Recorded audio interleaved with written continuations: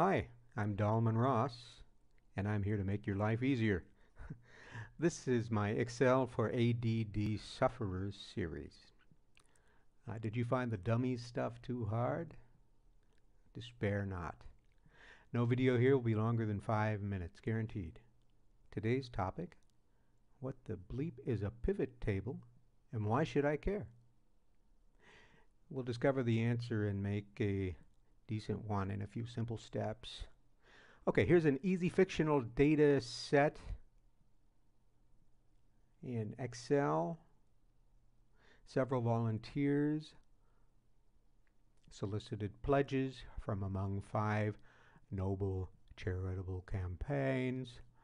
These are the results in the first half of 2013. Grand total at the bottom. Great. Now what? Well, a pivot table will let us re-examine portions of the data by turning them on their side, edge, head, whatever, to give us useful analytical perspectives. So here goes. To create the table, click somewhere inside the data, go up to the Excel menu, click on Insert, and in the ribbon bar, click on Pivot Table. We're going to accept the defaults, click OK.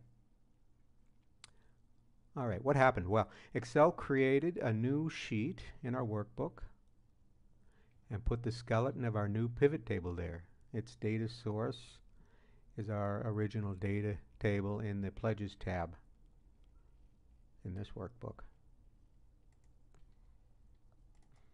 And for a pro touch, we can rename the sheet, call it, I don't know, Pivot Pledges.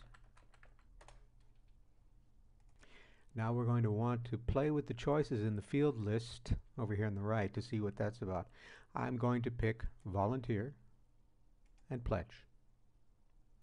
So now we see how much pledge money each volunteer raised in toto. Not bad. But we'll want to add some more complexity. Which campaigns did the volunteers raise pledges for? Well, let's click on campaign.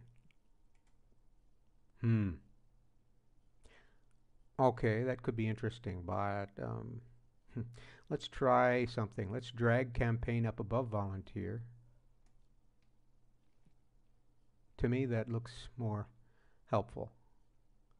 Sorting by campaign first and then volunteer. All right. Let's try adding the date. Ouch. Good info, but it's starting to look ugly.